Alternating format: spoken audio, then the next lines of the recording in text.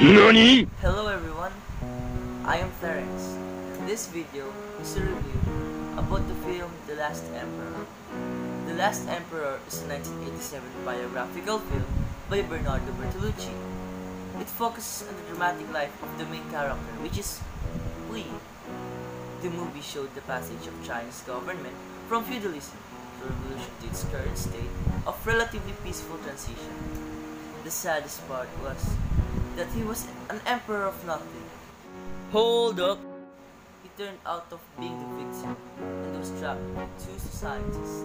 The movie revealed his powerlessness.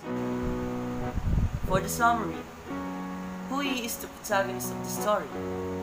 He came into Forbidden City when he was 3 years old. 3 years old. NANI?!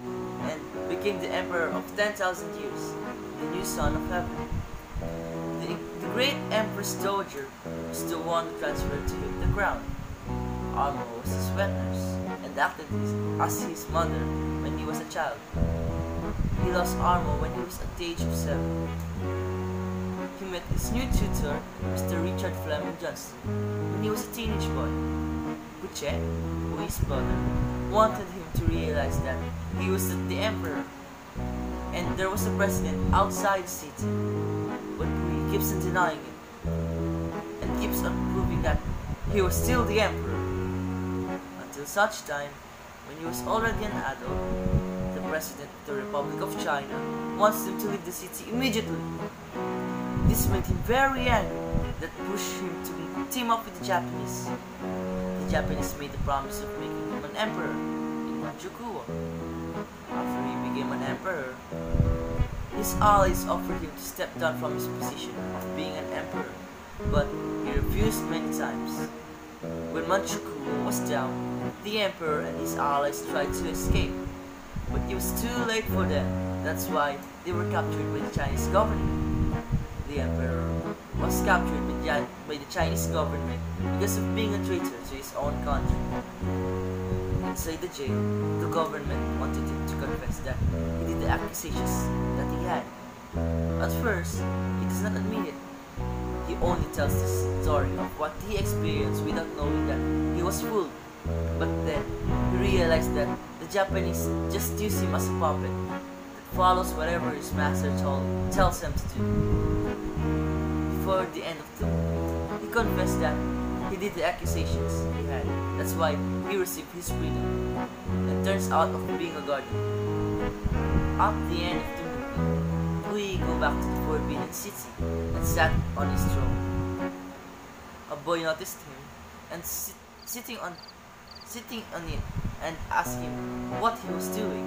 He tells the boy that he was the emperor of he is the emperor of 10,000 years rather, and he gave the boy his cricket. The attention of the camera is focused on the boy and the cricket. That's why no one knows where he goes. For me, that's the best part of the movie, which interprets Pui's death, or he was already gone. Now, for the comments, for the film content, I will rate it 9 over 10.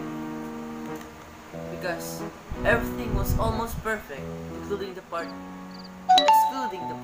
when the governor of the jail was captured, because it was not really clear the reason why he will go inside the jail.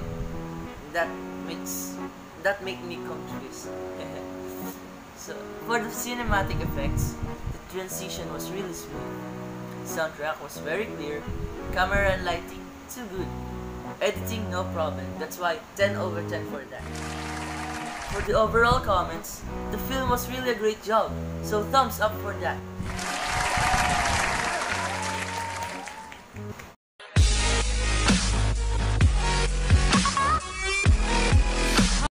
Guys, hope you also enjoyed the movie The Last Emperor, and thank you for watching.